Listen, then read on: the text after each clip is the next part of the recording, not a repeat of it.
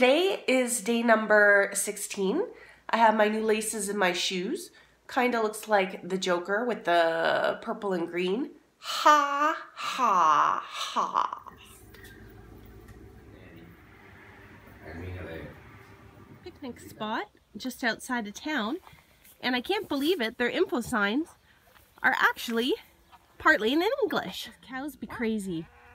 They keep running every time I come close to them on the road. This is super pretty and peaceful. I'm having a great day. It was supposed to rain this morning. Didn't rain or snow, so hopefully the weather stays good. This is a little bit confusing, once again, as to the way to go.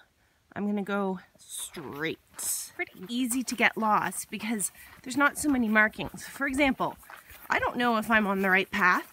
I know I'm going the right direction, but whether this is the appropriate path, no idea. Junction, and you can go straight to Cáparra, or this way if you want to go to an albergue.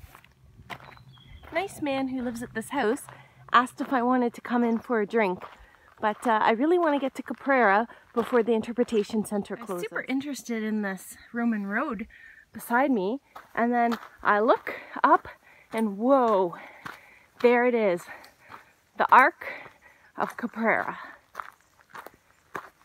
This Roman arch is super unique, super beautiful, and one of the icons on the Via della Plata. What the heck? I want to go to the visitor center, but they have the entrance totally blocked off. So, 600 meters later, now I am entering the site. They have vending machines and toilets. Swanky museum. Which treat shall I get? I'm gonna have my break in the sun, sitting at the amphitheater. Back on the way. Super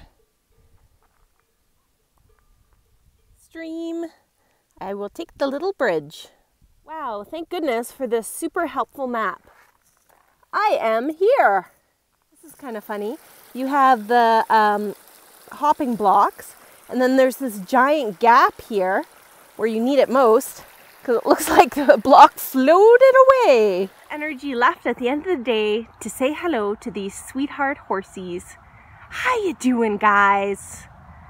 Oh, you're wonderful. Ooh, English information.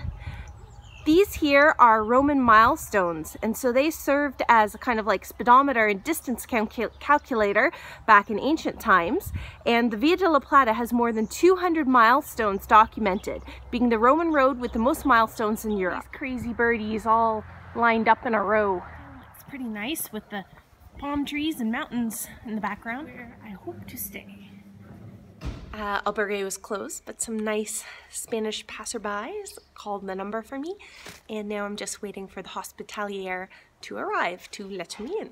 This is my room, all to myself, and heater! She asked if I wanted to be in a room with the two Spanish Basque guys, but I'm like, no, I want my own room. Salad, of course. Secreto pork. Arroz con leche. Leche.